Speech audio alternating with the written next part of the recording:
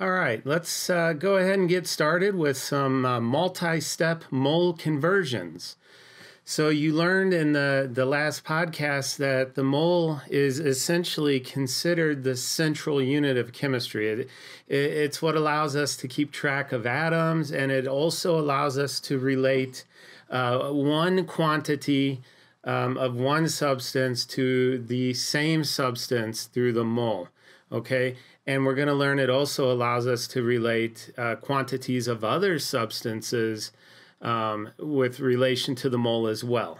So we are going to get started with our first example. And this example here, we're being asked how many atoms are in 5.0 grams of copper. Okay, so first things first, how many atoms are in grams of copper? So we're being given the grams. Okay, so we're being given grams and we're asked how many atoms. So we're going to be essentially, if you're using this mole map, going from grams to moles using molar mass, and then from moles to the number of particles, i.e. atoms, using Avogadro's number. Okay, so let's go ahead and get started. 5.0 grams of copper. And I usually put it over 1 when I'm doing dimensional analysis. And so I know I need grams to be on bottom. And from using the mole map, I know my connection will be the molar mass. So we'll put 63.55 grams of copper. And that is in 1 mole of copper. That's what we learned in the last podcast. And we want atoms, so I'm going to go ahead and underline that. So the connection here, when you hear the terms atoms, particles, photons, molecules, etc., you know you're going to be using Avogadro's number.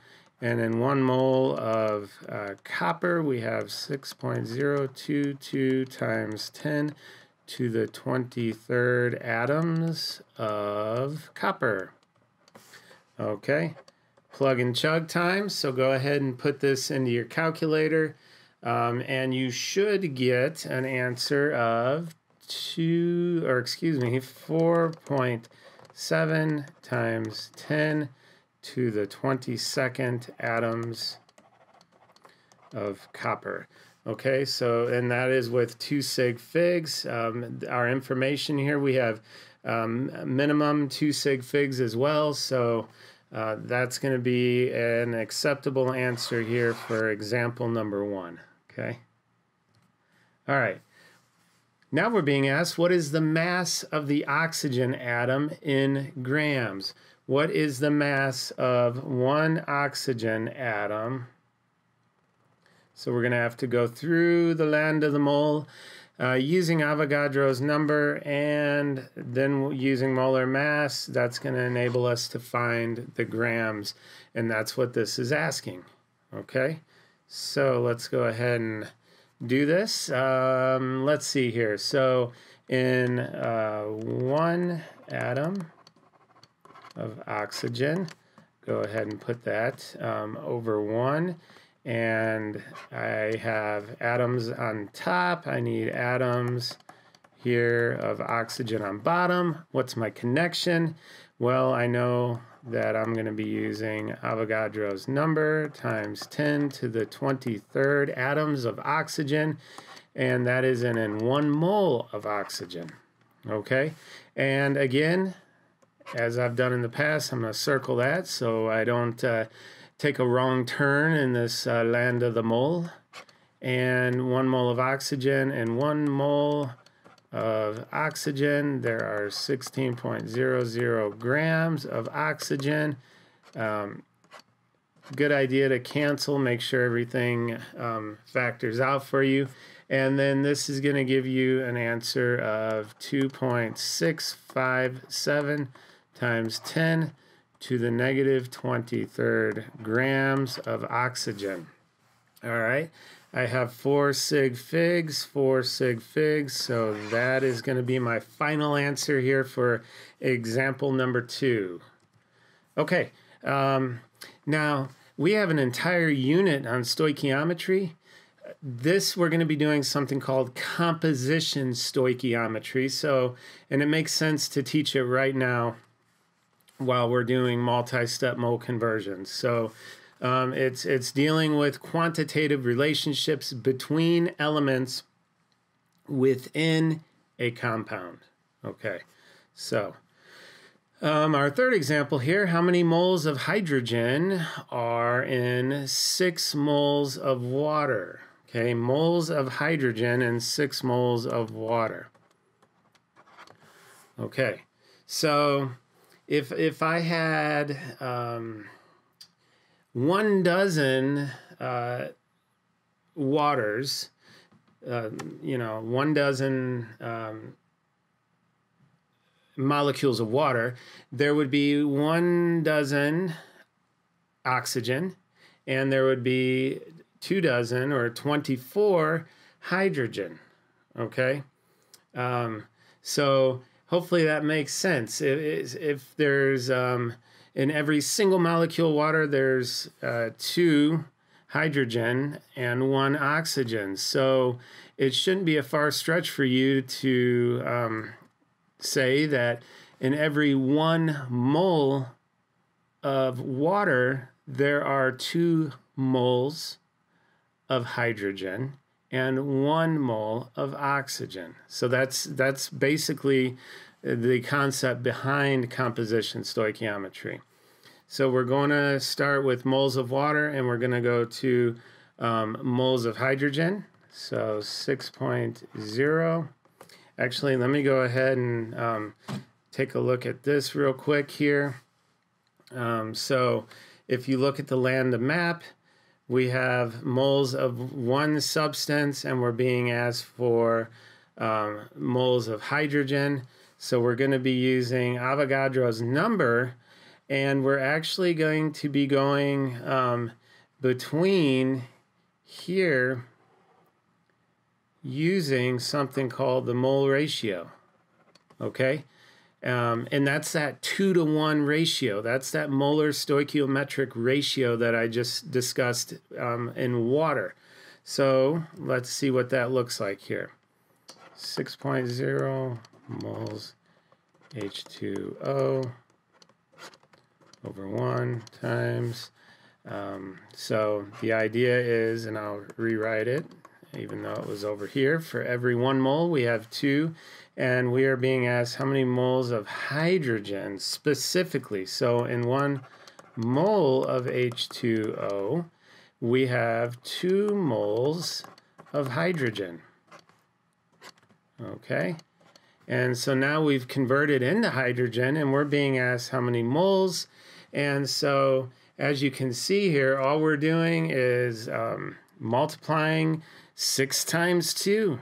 And with 2 sig figs, we get 12 moles of hydrogen. It's that easy.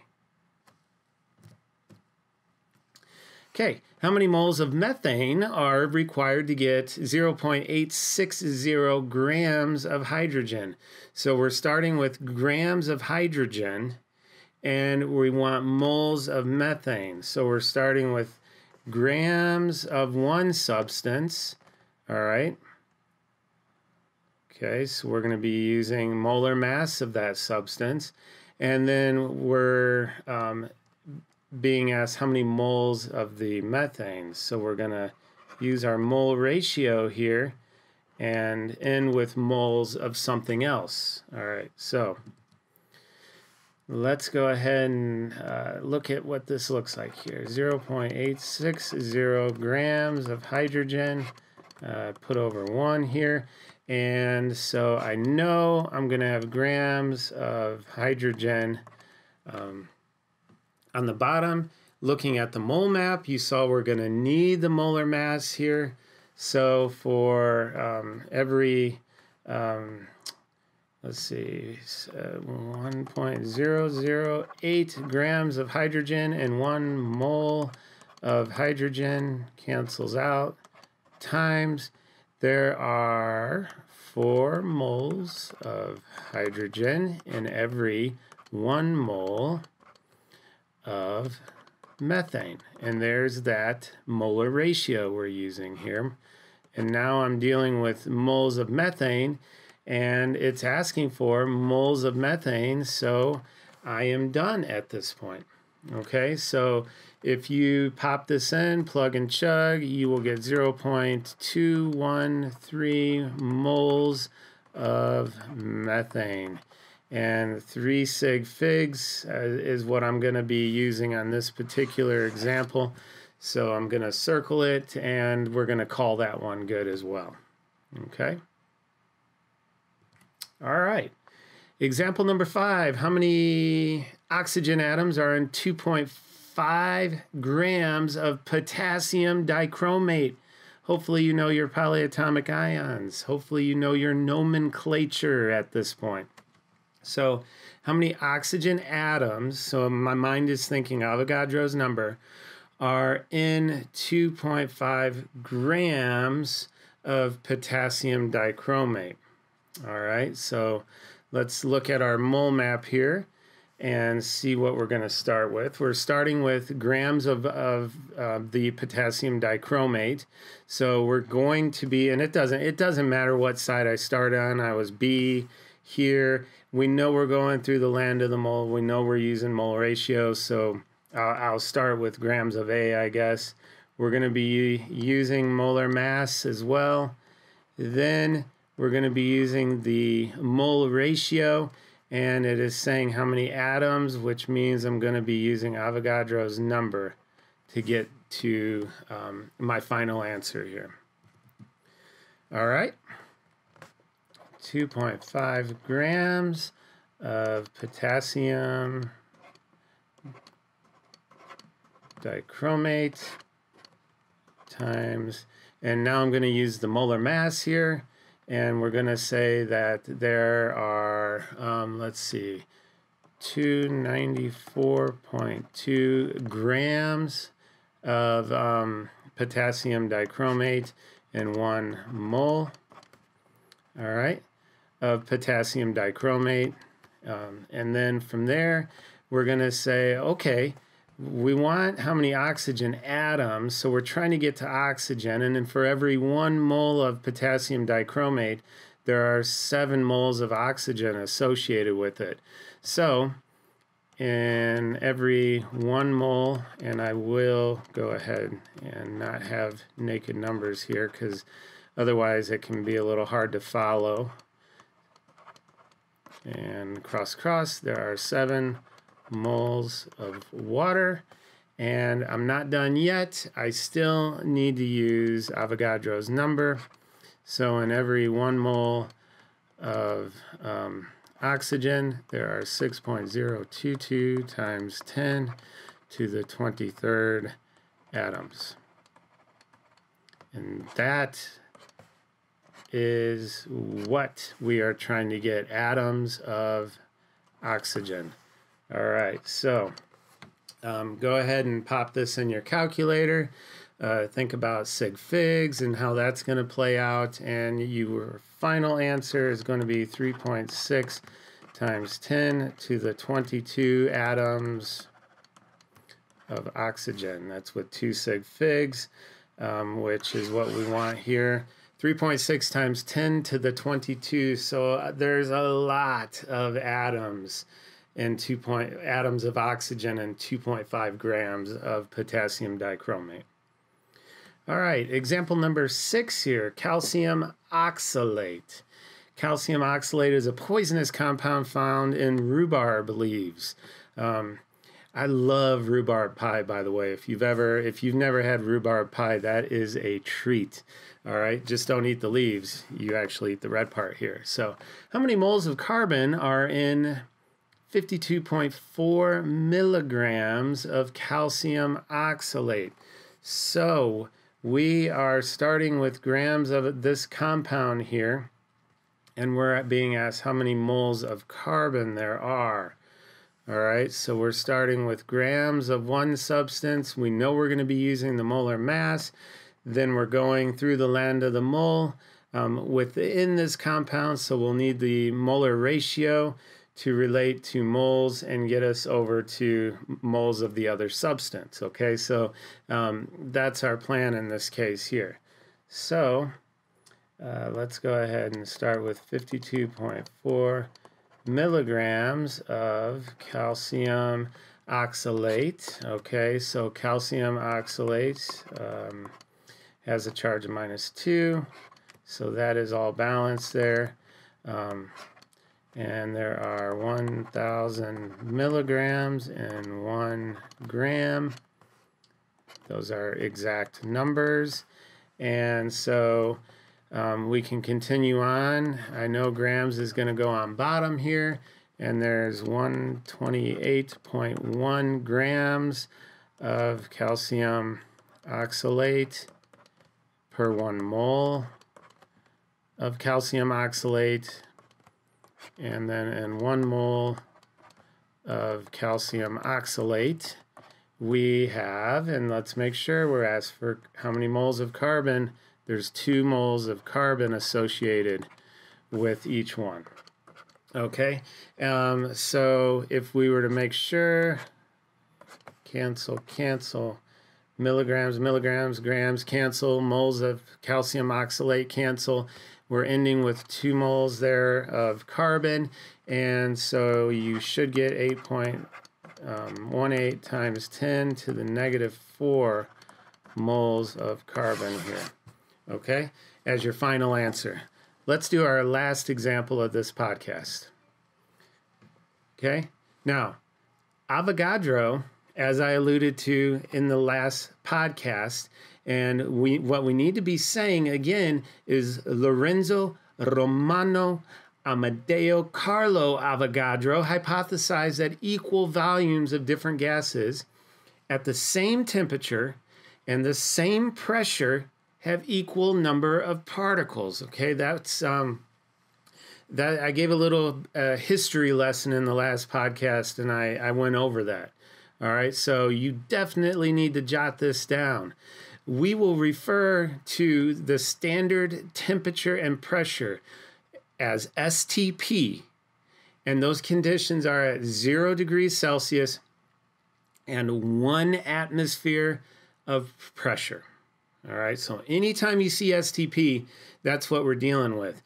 And under these conditions, the attractive forces in any gases and the size of those gases is for the most part going to be negligible. All right, so they're all going to have occupy this same volume, and that number that you need to know and be so familiar with is 22.4 liters. Okay, now later on in the course, we will not always be dealing with STP, but for right now, those are the conditions for STP, and we are going to be using those in this final example here.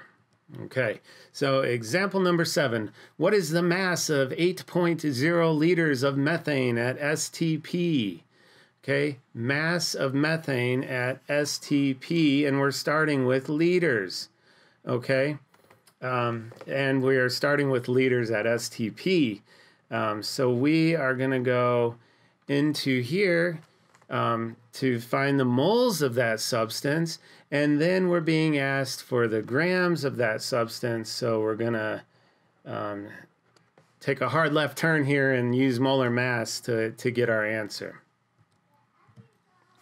Okay, all right, so let's knock this one out. 8.0 liters of methane, okay, at STP, 22.4 liters of any gas at STP is 1 mole.